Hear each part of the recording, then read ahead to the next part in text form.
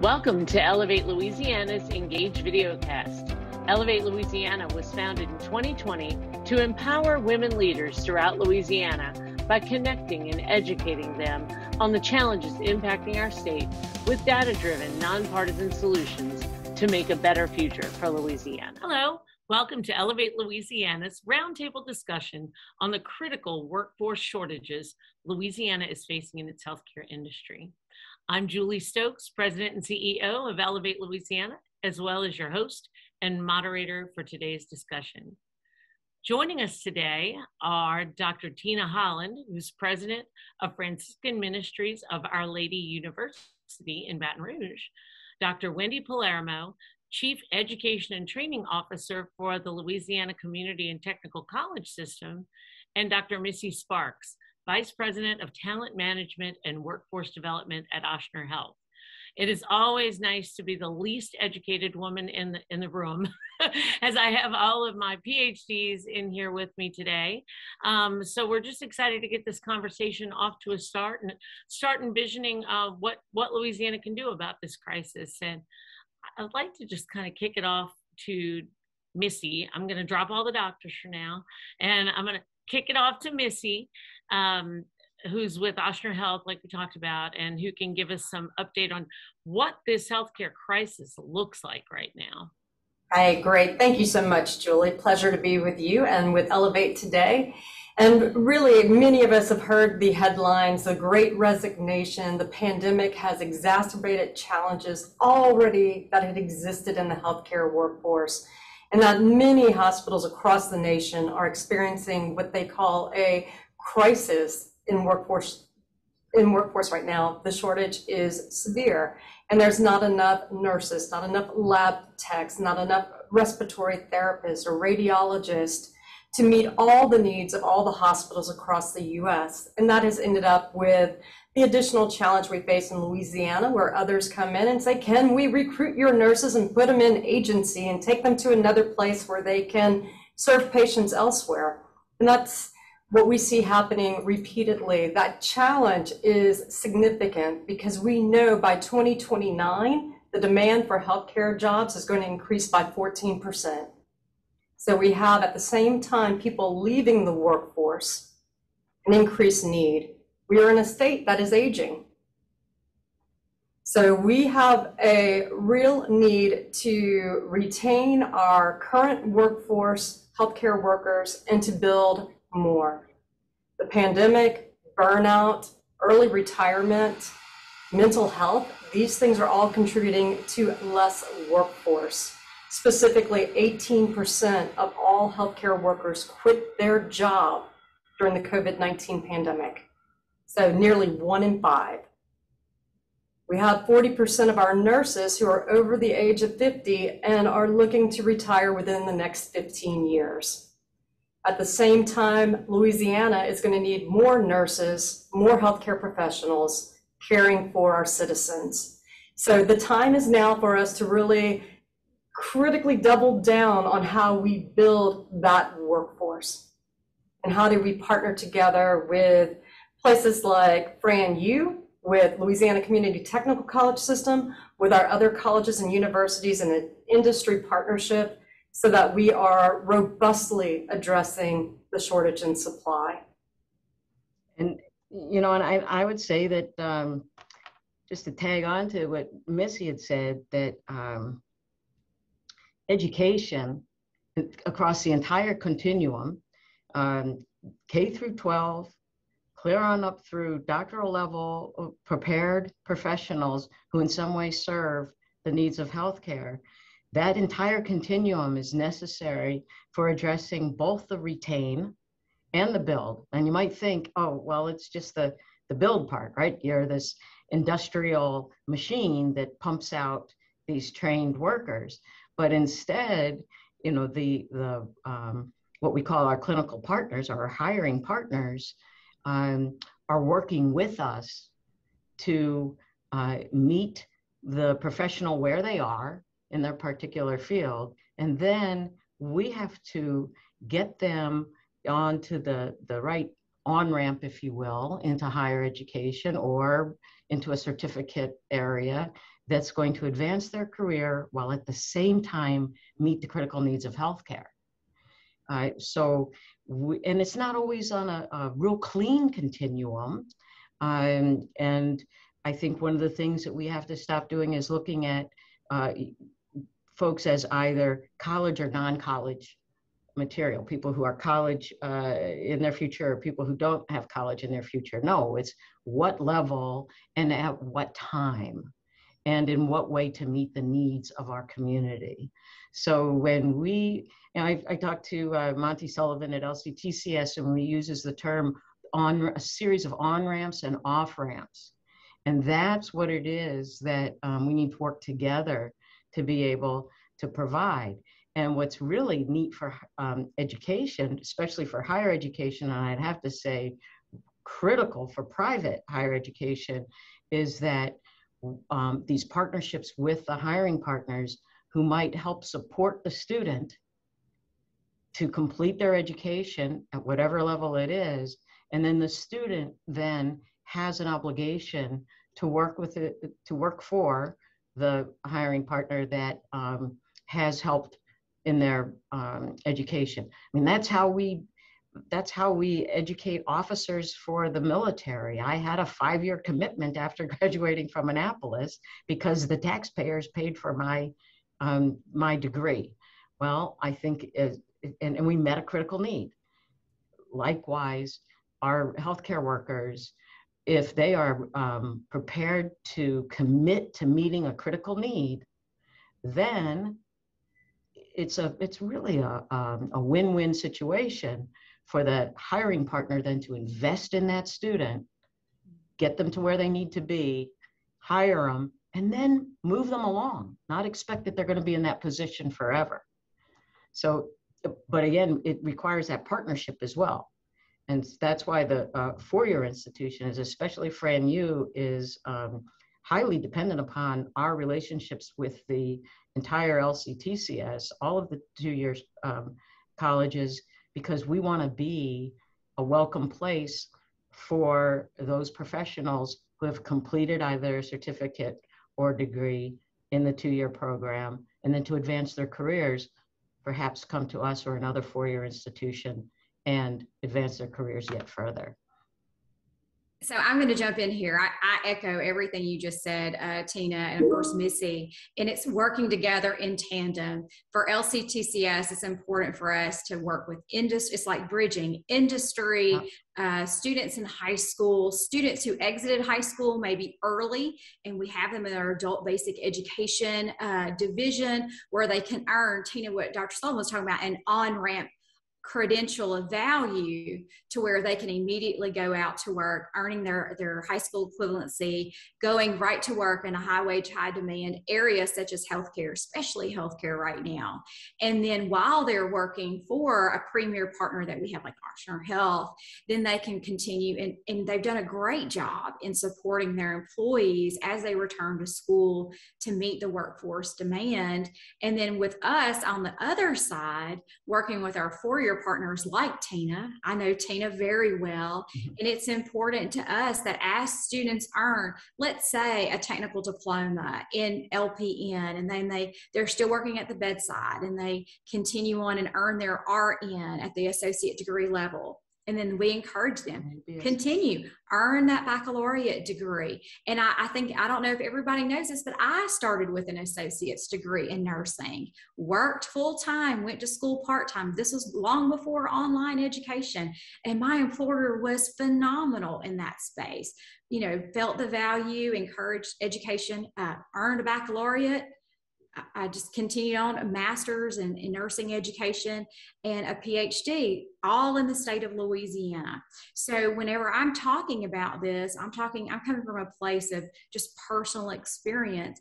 And then being at the community college side of this, seeing an individual, maybe for the first time, they're a first-time graduate of high school or college or whatever it is, if you want to have a good time, it's May. Go to a community college graduation event. It is unlike anything you've ever seen. Dr. Holland shared with me she's speaking at one coming up soon. So, it's important that, and I love the fact, Julie, that you got, industry 2-year, 4-year together, because this is not the first time we've met.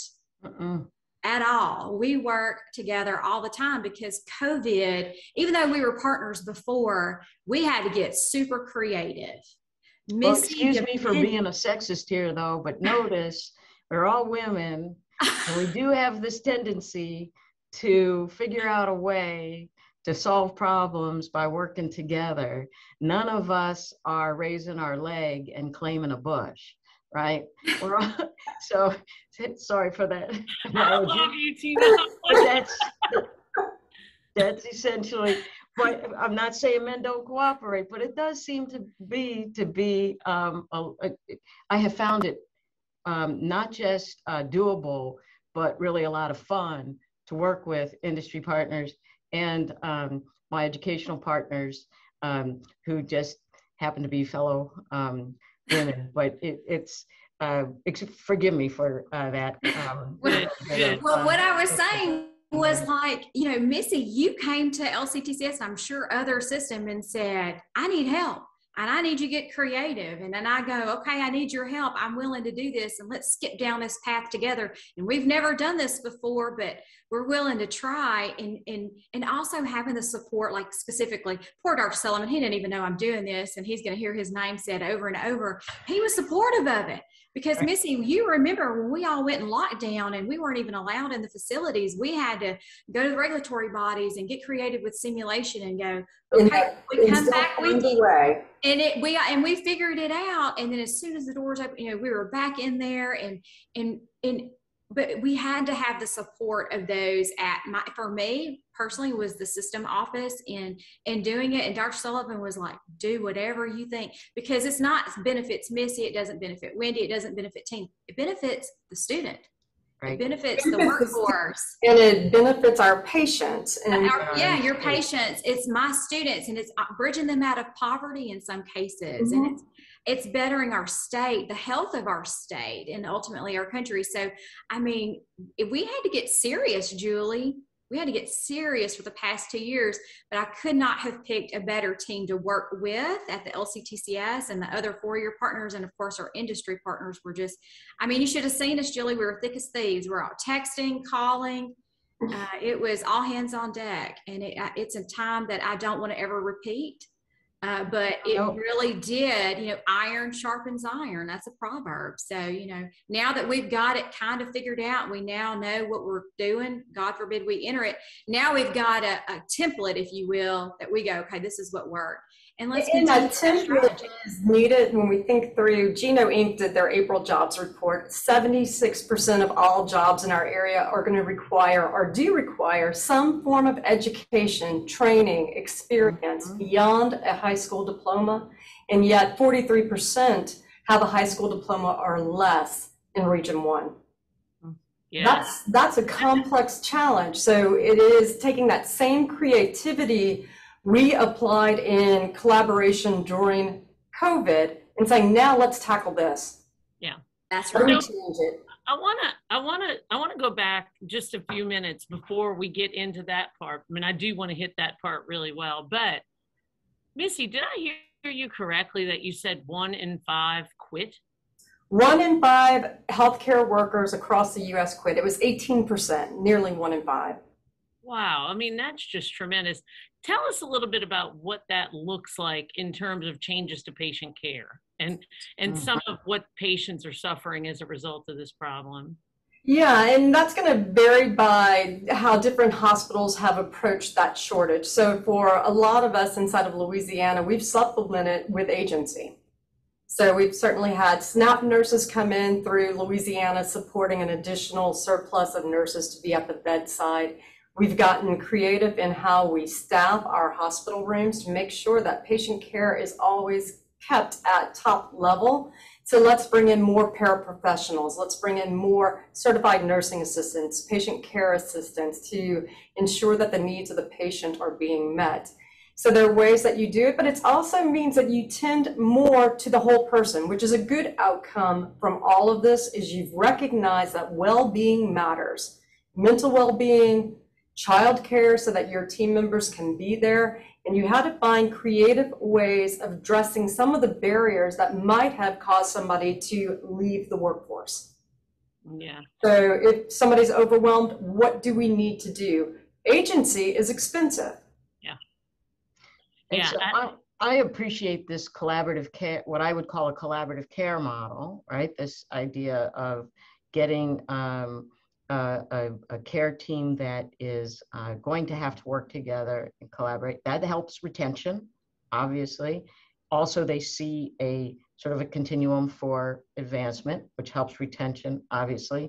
But then in education, we need to be aware that, okay, there's a specific need. It's not just a credential that they need. They need a way of using that credential that's going to fit that workplace. So, you know, all of our simulations, for example, are done in an interdisciplinary fashion so that we realize, oh, this is a patient that we're surrounding with a particular kind of care. You know, it's not the ruptured spleen in room 5. It's Mrs. Jones who needs this, this, this, and this, and I'm a part of this vital team that's going to do it. And I have an understanding of what all of my teammates are responsible for, but I'm the expert in what I'm responsible for. And that sort of collaboration helps outcomes.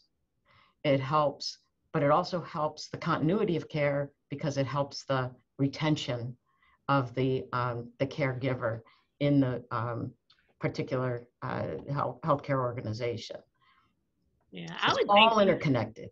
I would think that out there, like, it takes some more time to get scheduled for procedures, you know, and this is just, you've got everybody from major healthcare systems down to much smaller clinics. Clinics, yeah. Yeah. And you know, I think that I've heard lots of stories with people that had to go in for a test or whatever, and, you know, a test that isn't extremely urgent might be put off for a few weeks because you have to fit the more urgent cases in front of it. So it's really impacting, you know, just the quickness of being able to be seen a lot. And I know that it's impacting people in rural areas maybe a bit more than in big metropolitan areas. Is that right? That is right. And if you think through, many of our rural hospitals may already have had a challenge pre-COVID in attracting a workforce. And in this world where you can pay a premium for an RN to travel or for a respiratory therapist to go into travel, that may pull people away from those areas. So that just makes the challenge that much greater. And there's not a ready pipeline because many of our colleges for 2 years were on slowdown. So you didn't have the same numbers coming into a program. I'm sure Dr. Palermo can speak to this, as can Dr. Holland, is we've seen, and Dr. Holland will echo this, I'm sure, is we have a lot of openings in programs, but not necessarily a lot of applicants at this time. So there is particular programs, right? Right. So what's the problem there? You know, is it a problem of getting the word out, or I don't know? Just it's awareness. Yeah. It really is.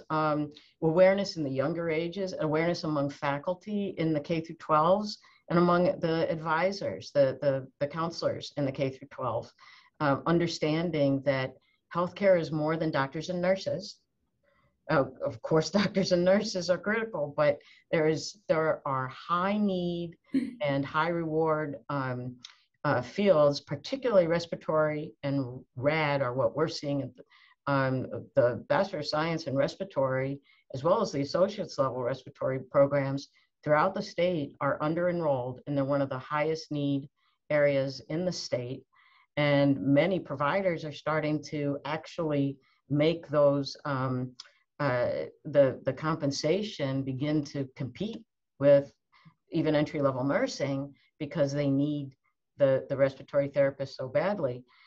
So again, there's those partnerships then with the below higher education to get that awareness going. And, you know, I want to do a shout out for one particular initiative here in Baton Rouge that I think is a great model for increasing awareness is the Baton Rouge Youth Coalition has something called Health Fellows. And they are looking at health from a very broad perspective, from health administration, allied health, even pastoral support, and the business side of things, plus the other popular clinical kinds of fields, and at all levels, from certificate clear through postgraduate kinds of preparation that's necessary. And it's a whole program where we educate talented high school kids from more marginalized populations to see, wow, what's out there for me, and how I might be able to plug into our vast system of education here in Louisiana to serve healthcare in some way that matches my talents and interests and meet some of the highest needs that are existing right now. That kind of a model, I think, could be replicated throughout the state as a means of providing sort of homegrown awareness of these high need but low enrolled programs. So I would like to chime in too, because, you know, there is some great work being done with the Department of Ed and with normalizing that it's okay for students to enter a 2-year or a certificate or a technical diploma. So I think we're starting to normalize that. There's still a lot of room to grow in that space. But when everybody says, I want to go to college, maybe they're thinking, you know, in order to enter healthcare, you're, the doctor, the nurse, you got to be that 4.0, 3.5 student GPA. But there is room for everybody pretty much to come into the community college 2-year system. There's, like you were saying, on-ramp. So that's another thing too. It's awareness, but it's also maybe cultural that, whenever you think about going to college and you think about healthcare, shifting your mindset to a sterile processor, just can be a certificate, surgical technologist, respiratory therapist, and an associate degree. And then also us knowing that they're a baccalaureate, we can crosswalk them into a 4-year baccalaureate associate of applied science program at a 4-year institution.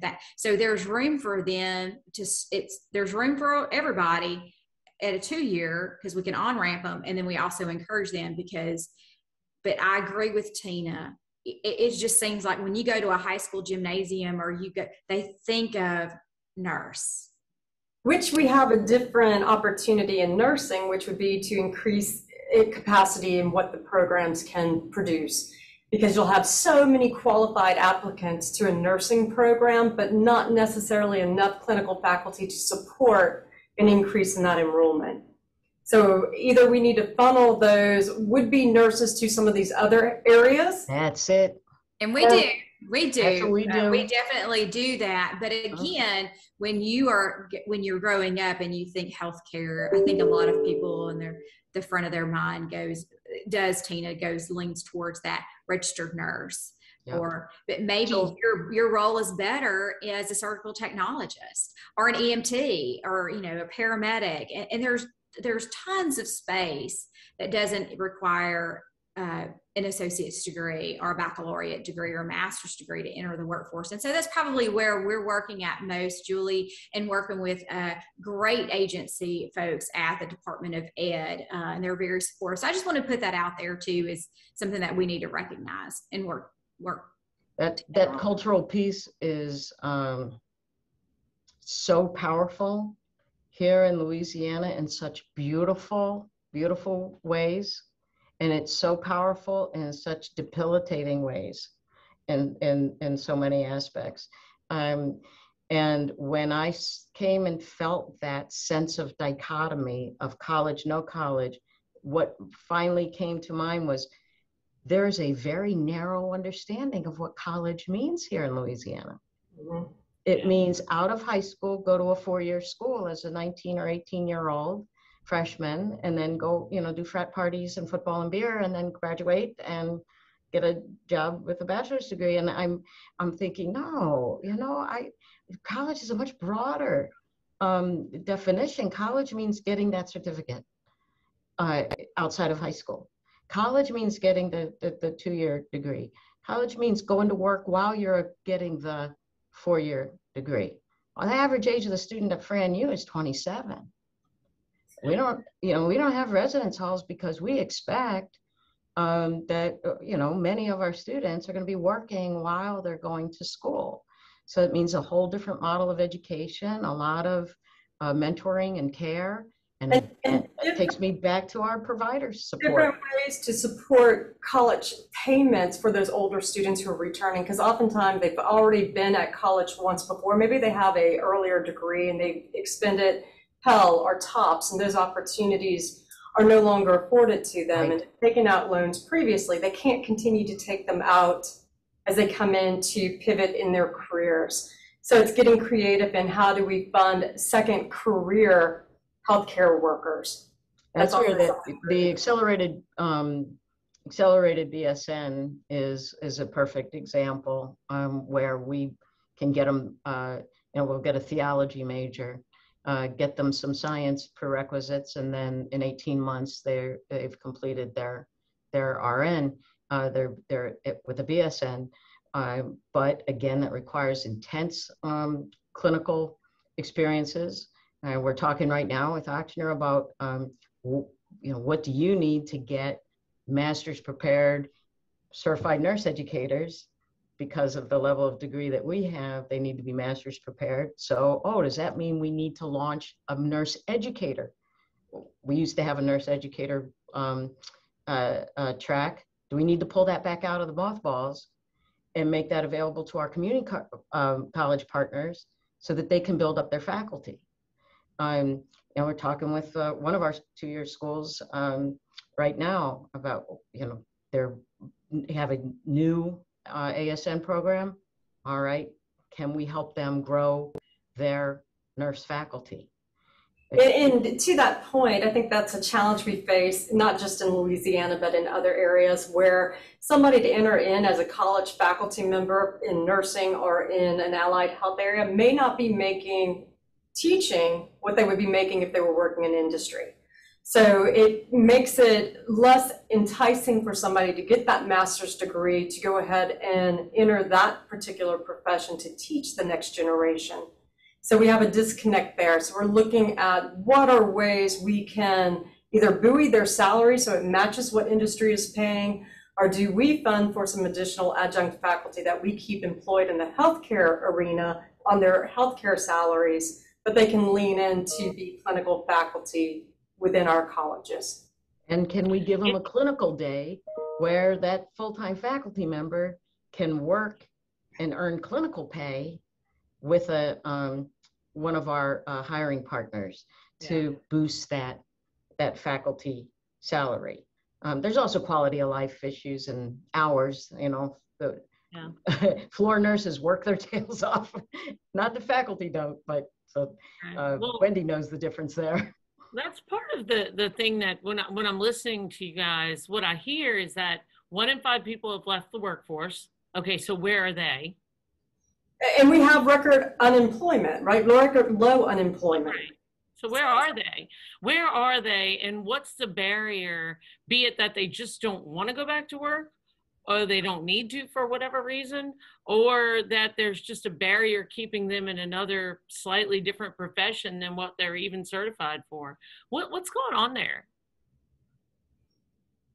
It's a great question. I don't have the answer to it. I will say that some of the challenges we see as we have 1,300 job openings right now for nursing and allied health.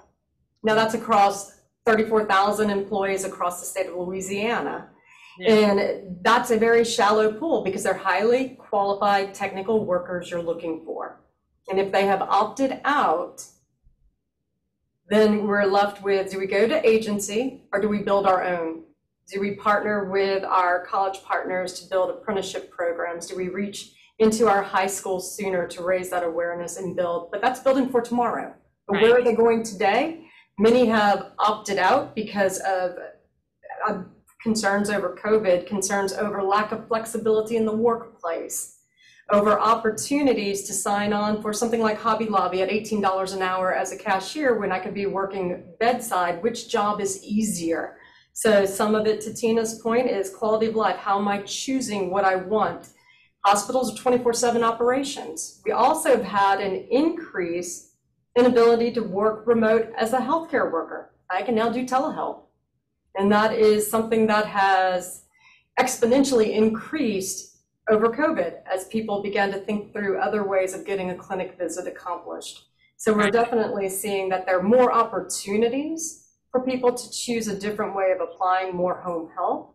That's another area where we've seen people move. Yeah.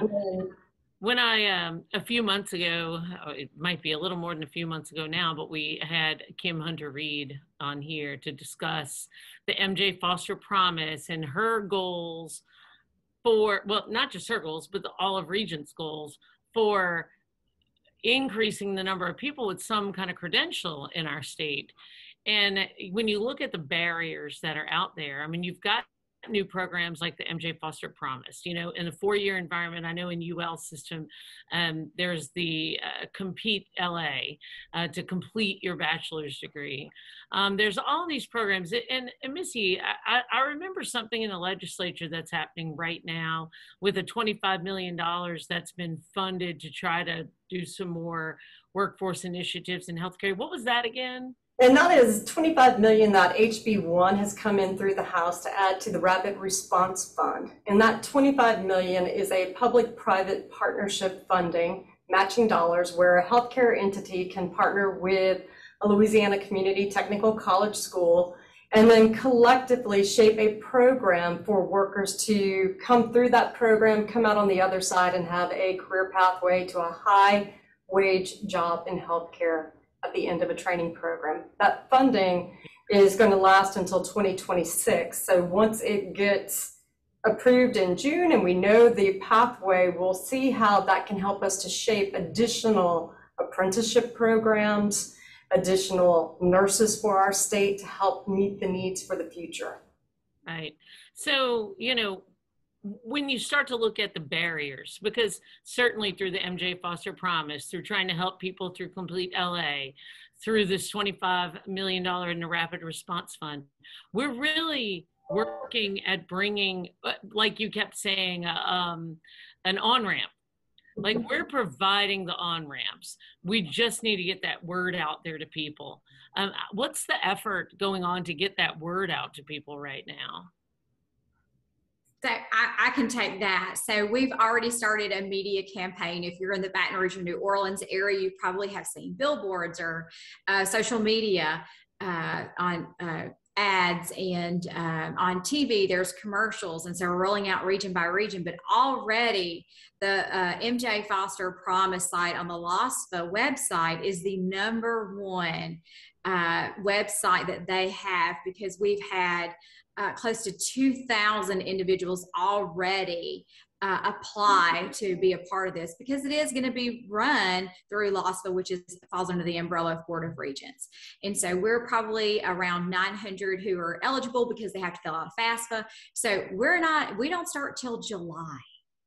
So the first week or two that we rolled this out, we were prepared. We built this behind the scenes, ready to unleash media and press release. And so far, so good. We're still hoping that more. Well, we feel confident that more are going to continue. And as students, or maybe they're missing a FAFSA, people are circling and they're helping them, because it is a new process for some of our folks. And so that's very exciting and encouraging. So what I hear is that we're creating the on-ramps, we're getting the word out, but we're still left with some barriers to getting an education. And, some of that is childcare. Transportation.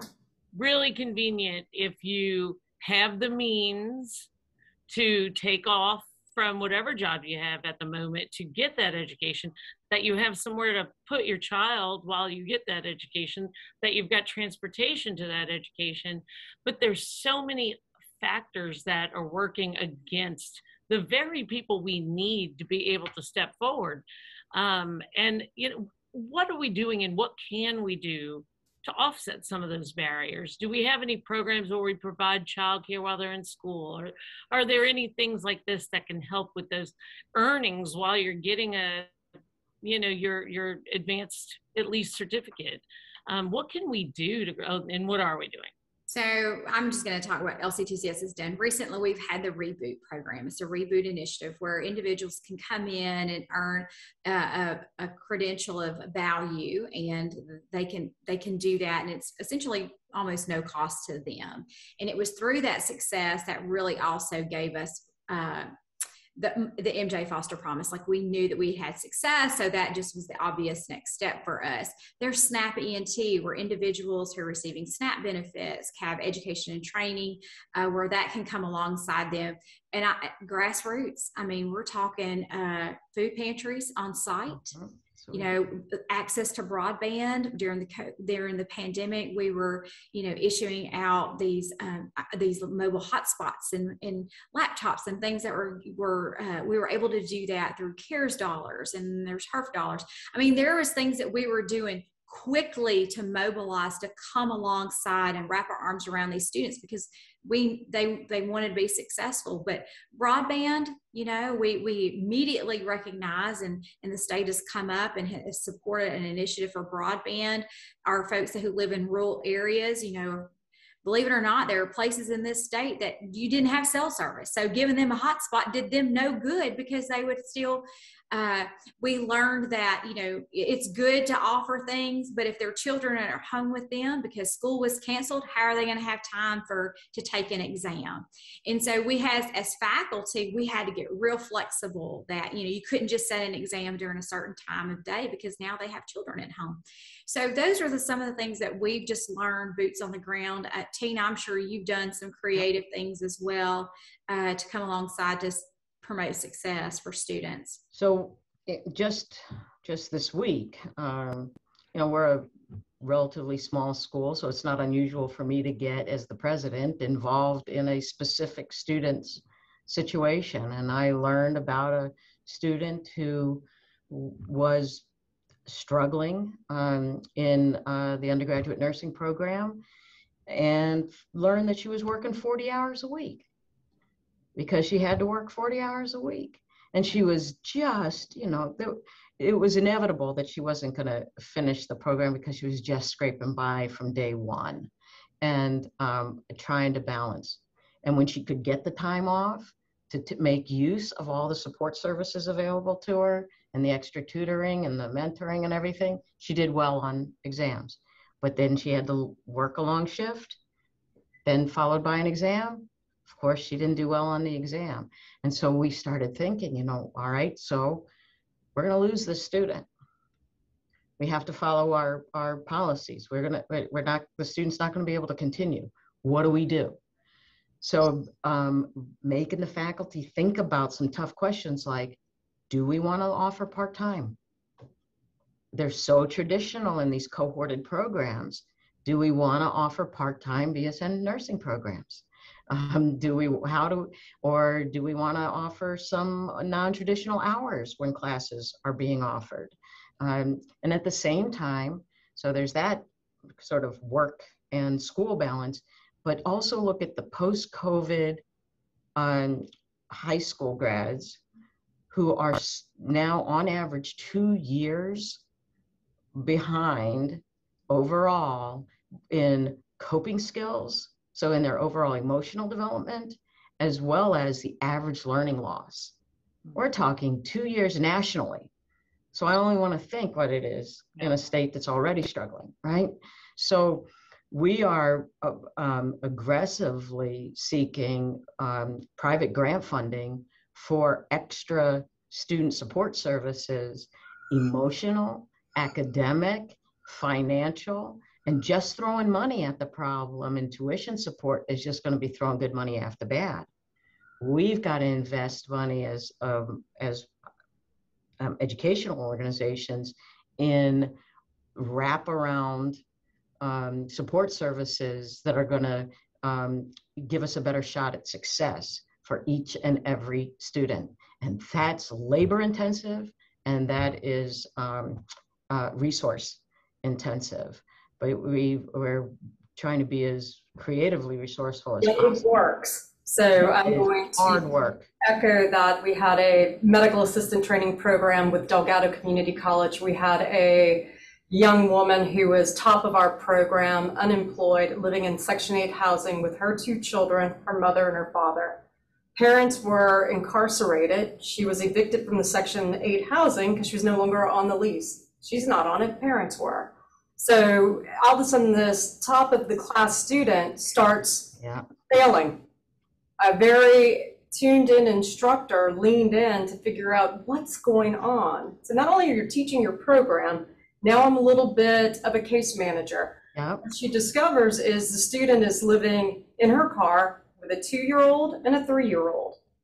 And anyone who knows what it's like to try to study without a 2-year-old or a 3-year-old in a living room can appreciate how much more difficult it is to do so when you have no roof over your head but your car, and you have the 2-year-old and 3-year-old needing mom. So we have since that time invested in what's called the sustainable workforce model. We have a licensed clinical social worker through Greater New Orleans Foundation who provides those wraparound services to our workforce participants. And we try to make sure that's a part of every workforce program we're doing that's helping to connect somebody who's been disconnected from work, unemployed, underemployed, back into the workforce, because those barriers, lack of childcare, transportation, housing, domestic violence, are very real and will cause somebody to drop from a program who is otherwise top of class. That young woman has since completed that program. She's gone on to get her master's. She's now working as an RN. And what you know is if you invest in the right remedies that can help to solve for these things early, somebody doesn't fall out of the system.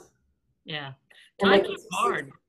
And we need these people. We need them to be able to get these certifications and degrees. And it really behooves us to help them in every way. It doesn't benefit anybody for them to be trapped in a situation where they can't get an education, where they're living in a car and they can be top of their class, you know? So I always am encouraged to hear when industry and education, and hopefully government too, is working to try to help lift people out of these situations. The other way that we're approaching it from an employer perspective is we are betting big on apprenticeship, and then certainly in high school pre-apprenticeship. The more students who are coming out with dual enrollment are coming out of high school with an industry-based credential ahead of departing high school, the better we are at positioning them for one of those on-ramps we've spoken about. We can get them in early, we can get them in and build them up, and then once they're working, we can do earn and learn time. So now we're paying you while you are training. So you're not having to quit work to go and do it, but it does require our academic partners to be flexible with us. So we have very much worked with Dr. Palermo and LCTCS to create flexible models. We'll be working with Tina on this as well, with Fran Yu, on how do we get flexibility so that more working adults can continue to work, support their families, but still achieve their dreams. So Dr. Sparks, I'm going to interrupt because I know we're short on time, but I don't know that if you've heard this or not, but we've worked with the Louisiana Department of Ed, the Practical Board of Nurse Examiners, and of course LCTCS and local superintendents, to where they are going to allow us to have nursing students, LPN students in high school. So they're so hot off the press, Julie, you've got it here. So yes, that is, we have a college right now who's already been approved. North Shore Technical Community College, BRCC, is hot on their heels. They're dropping their application today.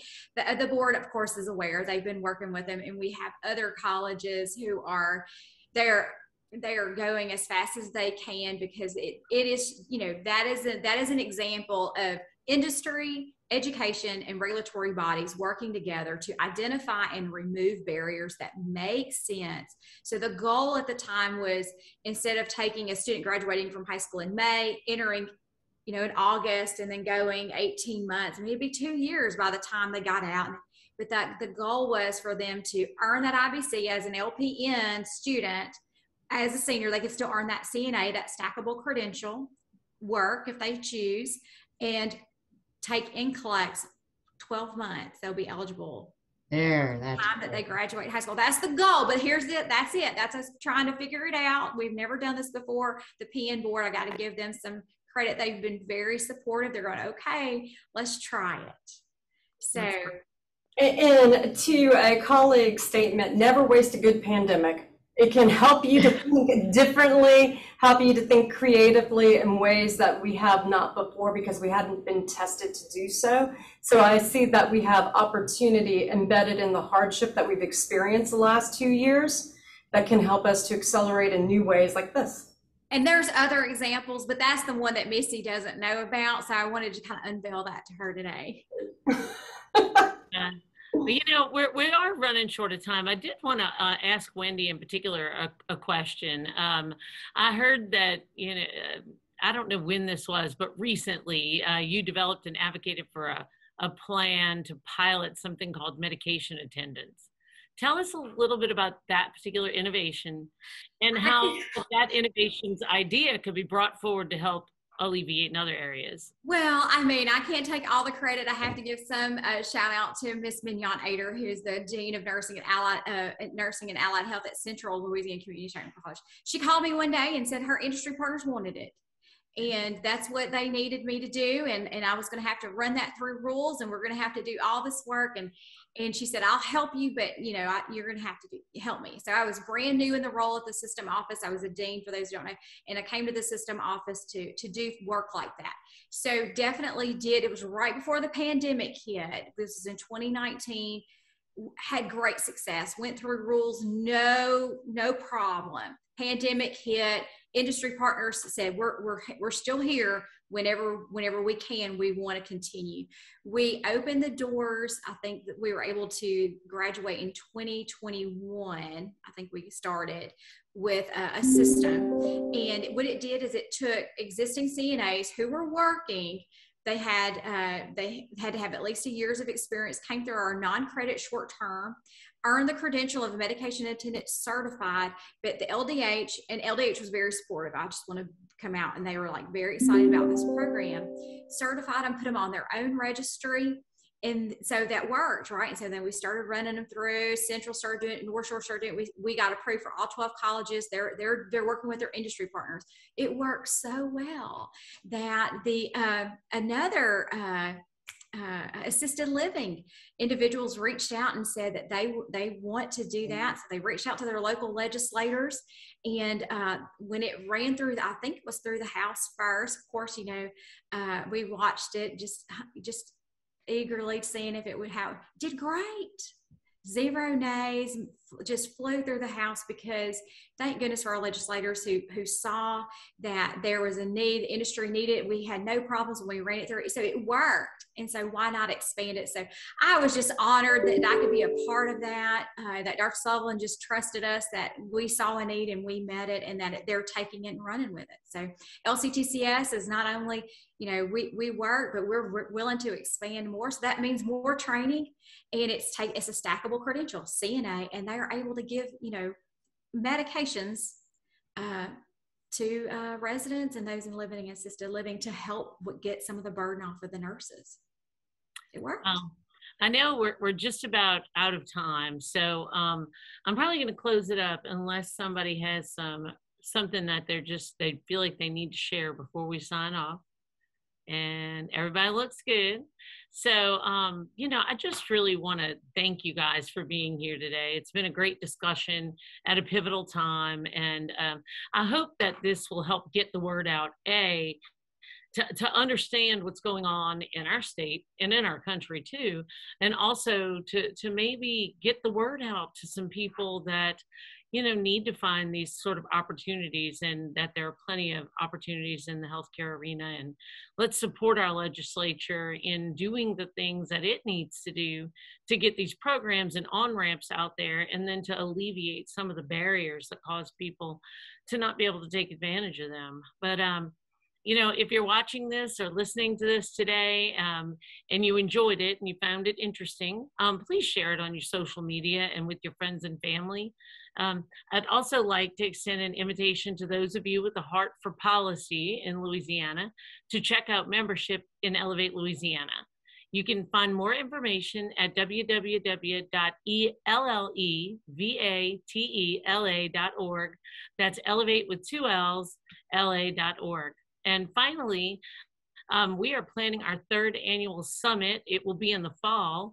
The dates are a little up in the air, but we are planning it in New Orleans. We're going to blow it out of the park. It should be a super informative time. So keep an eye on our website to find out when that's going to be. And we'll see you next time.